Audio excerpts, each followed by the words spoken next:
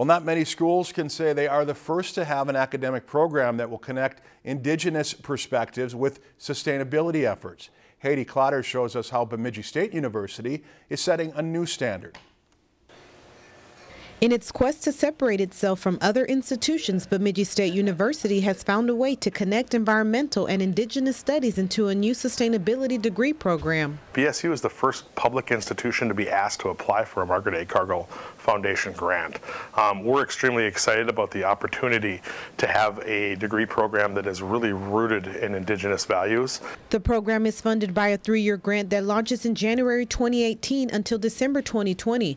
All of the projects will run during that time with an end goal of continuing after the grant period ends. Now what we're calling it is Guayacocha-Gaywin, and Guayacocha-Gaywin means making things right. BSU's sustainability efforts examine wellness and economic and social issues. Students will have the opportunity to explore those topics. Undergraduate internships and then graduate student fellowships. So we have 2 programs for students that will also be through this project. A portion of the funding will focus on hiring a new faculty member who will oversee the program and be responsible for creating the courses. People of the Environment Indigenous Knowledge Perspective course that will be ready for this faculty member to teach, because they're going to be play a critical role in deciding what we do moving forward. Since BSU is located in the center of the 3 largest tribal nations in Minnesota, the representation of Native Americans in the classroom was essential. I think a student from Oklahoma who wants to be an environmentalist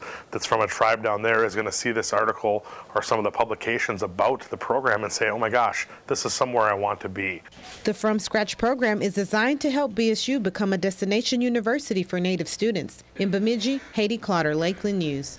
In 2016, the American Indian student enrollment at BSU was 134 students, or 3% of the student body.